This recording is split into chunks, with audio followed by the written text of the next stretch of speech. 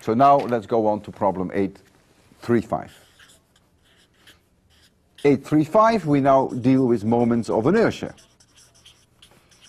which play an equally important role in rotation, and you'll see the connection between the two. I have to define an axis of rotation, and the moment of inertia about that axis of rotation is defined this way. This is a scalar, it's not a vector, and it requires a little bit of an explanation. Suppose I have here a rod, and right through the center I would have an axis which I call A1. Now the way that we defined Ri is as follows. Ri is measured from little mass elements Mi perpendicular to the axis. That's the definition of this Ri. So in this particular case, if I slice out here a little mass m of I, then I would have a position vector measured from this point, because that is the perpendicular from Mi to the axis. So this would be Ri. And if I sum this over all values of Mi and all values of Ri, then I will get the moment of inertia. There's never any danger of being it negative, because Ri is being squared.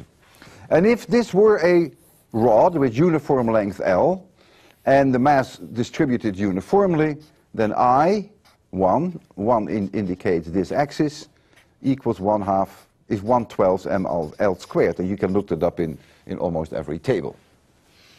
If you had a solid sphere, so this is solid, and it is a sphere, and if the mass is uniformly distributed, and if I take an axis of rotation right through the center, and if it has a radius r, and if it has a mass m, then let's call this axis A1, then I of 1 equals 2/5 m r squared.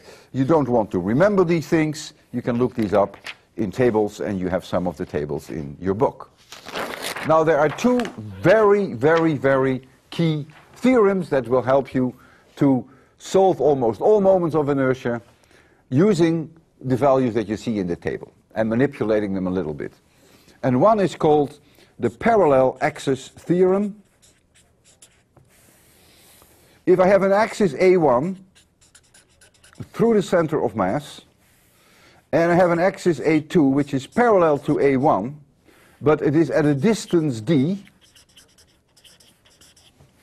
then I2, moment of inertia relative to this axis, equals I through the center of mass, which in this case is axis 1, plus md squared. Comes in extremely handy, and today you're going to need it. So if we take the case of the rod, the uniform rod, and we know what the moment of inertia I1 is to the center of mass, that was the 1/12 mL squared, and if there is a rotation about another axis, A2 parallel to A1, so the whole rod rotates about this axis, then I2 equals I1 plus md squared, if m is the mass of the rod, and this is d. And this will come in very handy, and of course you can do the same with the spheres if you know the moment of inertia relative to this line. If you now have another axis with a distance d, then you can apply exactly the same equation. And then there is another theorem, which is called the perpendicular axis theorem.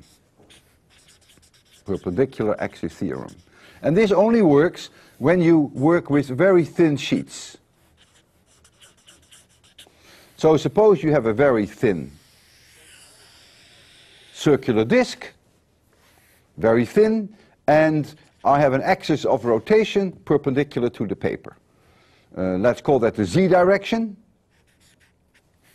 So IZ, about this axis, and you may try to prove that, it's not so obvious, I call this the x-axis and this the y-axis, is also equal to ix plus iy. So rotation about this axis of the plate, or rotation about this axis of the plate. And you can also do that for this point here. So also the moment of inertia rotation about this axis would be the same as the moment of inertia about this axis plus this axis, as long as they are perpendicular to each other. Well, if we are very specific, the moment of inertia of a disk, of a thin disk with uniform mass, and it has radius r, and it has mass m, that is 1/2 mr squared. This can be looked up in your tables. And so it follows immediately that ix equals 1/4 mr squared. Because ix and iy must be the same for reasons of symmetry. They both go through this point. There's no reason why one would be larger than the other. So this is 1/4 mr squared. And so if I pick any other axis to the center, I call this A2, then it's immediately that this is also I2. Now once you know I2, you could easily find the moment of inertia of rotation about this axis, if the separation here is d. Because that now, let's give this axis a number, let's call it A3. So now the moment of inertia I3 equals the moment of inertia going through the center of mass along the line A2, so that is I2 plus md squared. So you see here that I have used both the parallel axis theorem and I have used the perpendicular axis theorem. And sometimes you have to manipulate these things a little bit and massage them a little bit, because you're stuck to the numbers, to the specific cases given in your tables. The tables in general are quite complete. You have disks, you have spheres, you have plates, cylinders, rods, you name it. But in any case, if your favorite one is not in there, you have to somehow manipulate it and massage it a little bit. And that's what this problem is all about. You have a square plate. For now, I will call this B2 and B1, although very shortly I'll make them the same because they are the same. It is a thin plate. And you are being asked to calculate the moment of inertia of rotation about this axis. And let us call this axis A5. And this is at an angle of 45 degrees.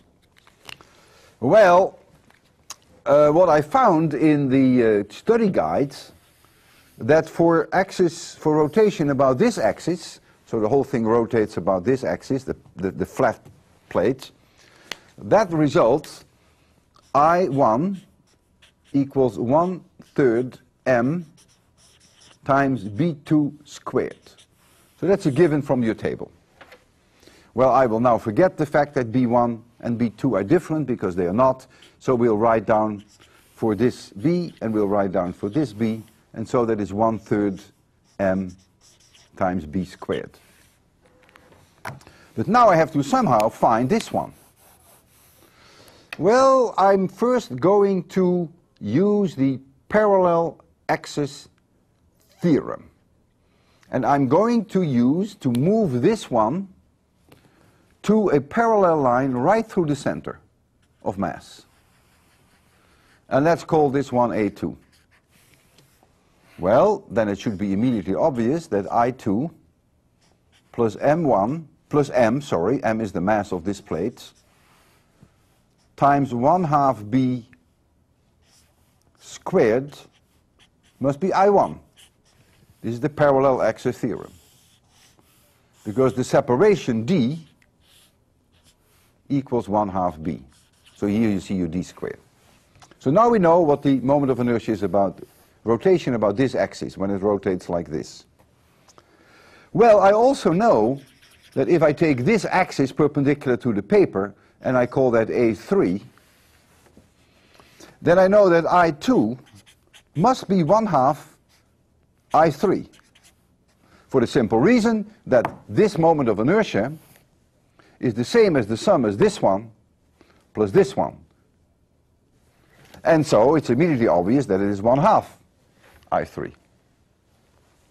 Now I'm going to, let me take a different color, now I'm going to take an axis which goes through the center, but which is exactly parallel to this one, and I call this A4. And I want you to appreciate, even though that may not be so intuitive, that this I2 must also be the same as I4. The reason being that the moment of inertia about this axis, the vertical axis, must be the same as the moment of inertia about this axis plus the moment of inertia about this axis which is perpendicular to it. And you can call this x, and you can call this y. And so this one and this one obviously are the same because of symmetry. And so it's immediately obvious that this one, as well as this one, must be half of the moment of inertia about this axis, and so you see that I4 becomes I2. Well, now you're well on your way. Once you know what the moment of inertia is about A4, you would have no problems in going from 4 to 5, which is our final goal. You use again the parallel axis theorem, and you are on your way. So you've seen an example here whereby you have to manipulate things a little bit. It's almost like a puzzle, a crossword puzzle. I like it actually. It's kind of cute.